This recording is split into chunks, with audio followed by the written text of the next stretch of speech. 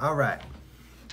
So, my name's Justin, Justin Marsh, and I like to spend my time trying to figure out the nature of reality. Um, it's changed throughout my life. When I was younger, like in elementary, I fancied the idea of being an inventor. I liked the idea of creating a perpetual energy machine or something like that. But of course, I wasn't smart enough for any of that. It was just dreams. Or maybe I might be smart enough, but it was never applied. So anyway, and then I grew up a little bit more. I'm still in elementary, and I fell more in love with space.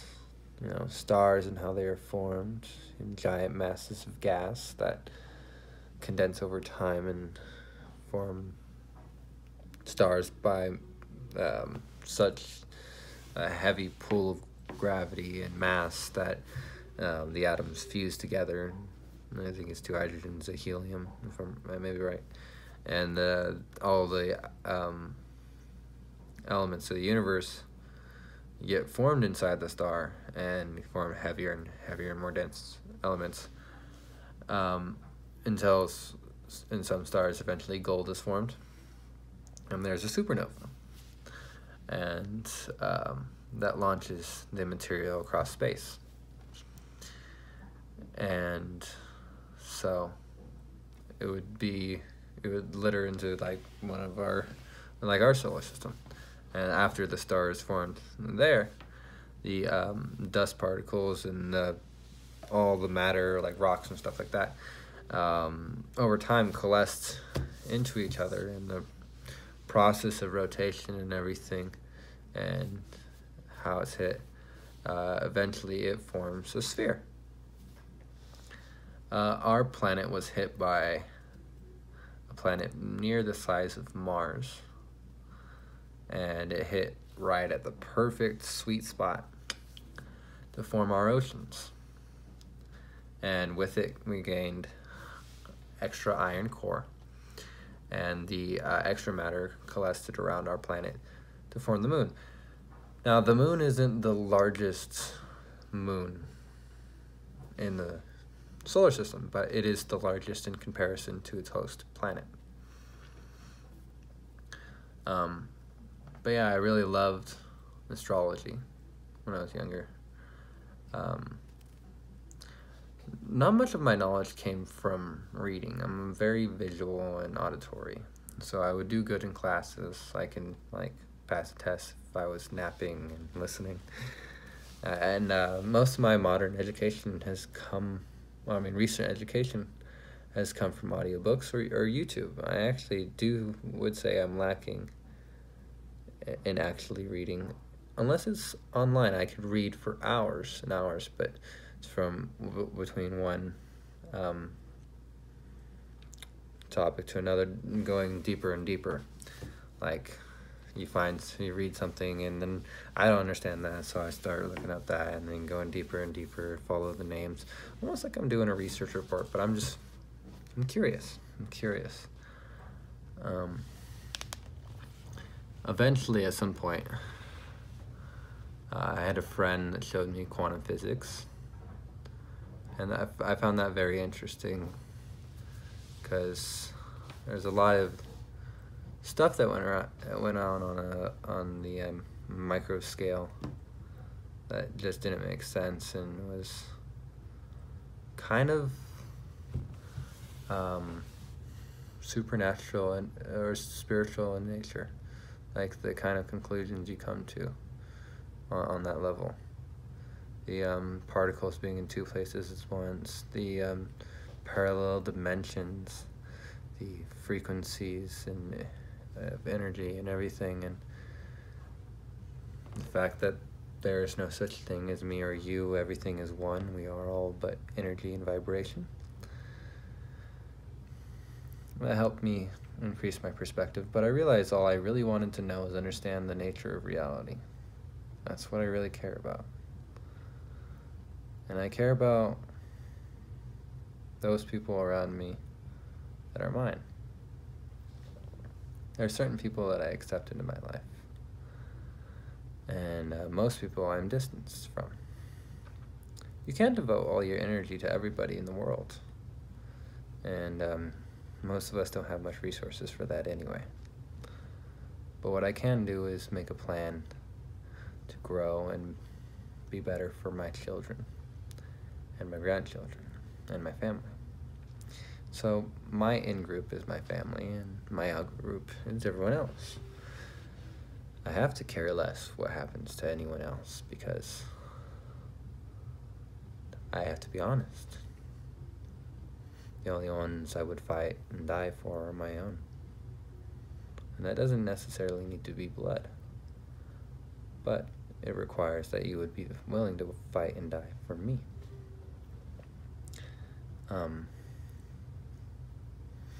But I really am in love with the idea of understanding the nature of reality.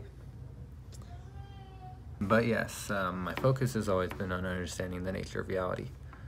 When I hit high school, I took AP classes. One class I took, AP Human Geography, opened me up to linguistic trees, like the Indo-European language family tree, which connects from India to Europe. And from languages, which I would try to learn and understand, I jumped into the foundation of that, which is culture, and the foundation of culture, which is religion.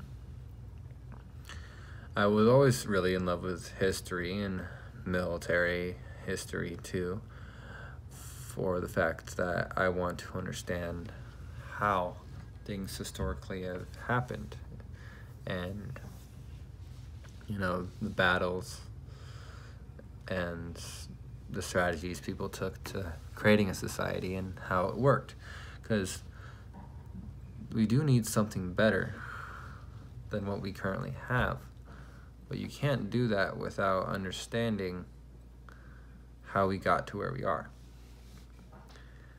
And many of us are in the world that we're in because the elites have figured out how to keep us unconscious and docile.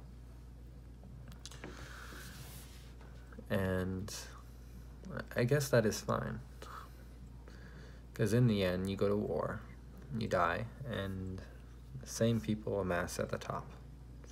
It really doesn't matter. So what it comes down to in survivability,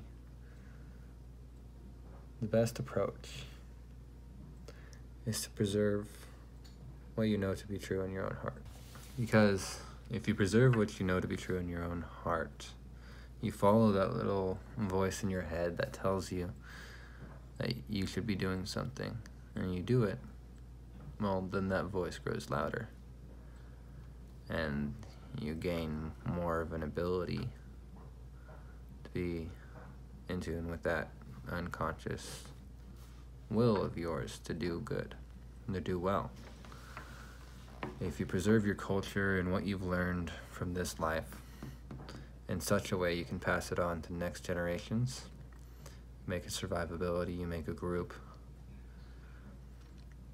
you are committed to it,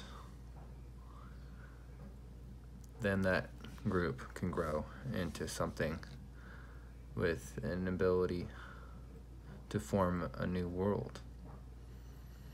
Judaism is the perfect example. They're both a race and a religion. And that's because they've created a central ideology. And they said, if you believe this, you can be one of us. But you are only one of us if your mother is a Jew. And they have their rabbis, their scholars, and they revere them, and they study their texts very thoroughly. They support each other. They have a network.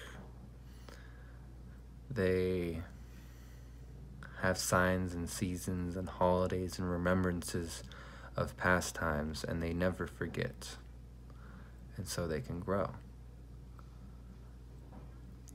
can get nowhere with the mindset that we've been provided by media. That we're all individual automatons, able to do things on our own when we are not. Nothing can be done on your own, and no real project can be done with a considerable amount of investment. You need a certain amount of loss before you get return. We are being raised to be dull, raised to be employees, raised to never figure out our way out, while they inflate the currency and sell out the country below our feet. They sell it to the banks and institute a technocracy. So much information makes the heart grow weak and weary. And there's much about the world the way it is that is truly depressing. But the world, even though it could probably be equivalent to hell, it's what you make it.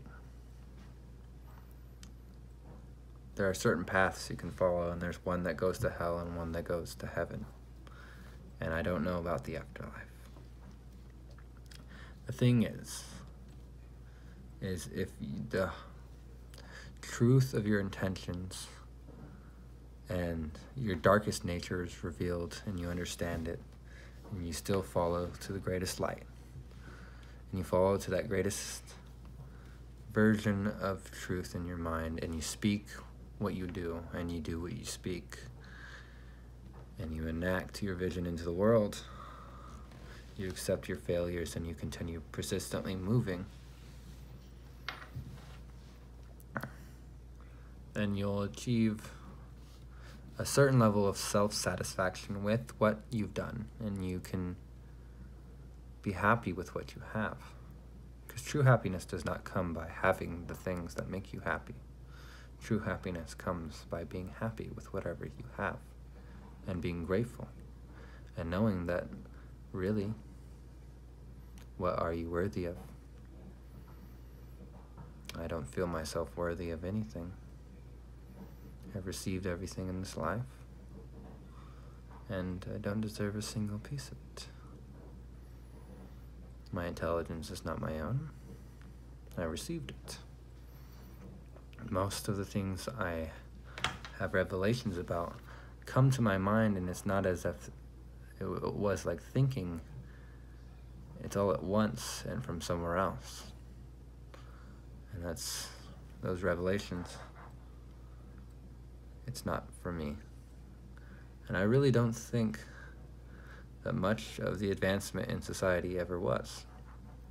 Some of the greatest scientists attribute their success to alchemy and religious practices that are of the occult,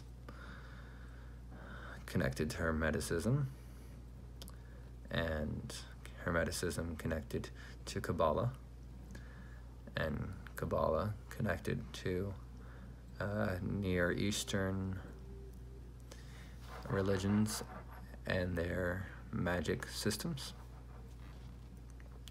I'm very intrigued in the stages that humans took to get to the modern level of understanding that we have. Because though we have a very intellectual and a very precise analytical way of seeing the world in the modern age, it's very much manipulated, because all we have done is given new people with coats to be the priest class, but now they're the white coats, the scientists, that are smart enough to interpret the data, which that is not the way that it is. And it's not even the scientists that are telling us the reporting of their findings. It's corporations that are advancing certain scientists' work who are paid to come up with a certain conclusion. Our world is going towards an authoritarianism, one world government. AI is taking control of all things, algorithms and the intelligent class is seizing control of every corner of this planet. And if we have any hope, we need to cling to the spirit of knowledge and why knowledge is created in the first place, to what aim. You need to bring back the animism. You need to resurrect the corpse of tradition. Science was always connected with philosophy, religion, astrology, art. It was all the same manifestation in the worship of God. And by various different faiths, that's what it is. And science needs to have a usefulness in the application to a human life. The yogic sciences are sciences because they are a practice that in the practice itself produces results which bring health and well-being. It is a tool and a machine, and science should be seen this way. And the most important thing to change right now is your own mind and your own perspective. If everyone was able to do individual change, the world would be far different. You can never change another person's life because you have not even changed your own. It's a lifelong mission to do so. And even at the end of your life, you are not done. In life, there are many tasks that take longer than your life to do. But the difference between those who do it and those who don't is success. You succeed when you follow impossible tasks. You may not finish the task, but you do far better than the one that wallowed in self-pity and did nothing. I could speak from experience on that too. I dream after that which is not currently my reality, to come true by the light, by persistent observance, by the exercising of my passions. I want to see a divine truth. I want to follow the light onto a new horizon. I want to see the divinity lead me towards my success. And most of all, I want to provide for my children. I want to live in this world, be able to die and pass on. I want to do well for my family. Well, that is all. Hope you enjoyed. Thank you for watching, and I will try to make more.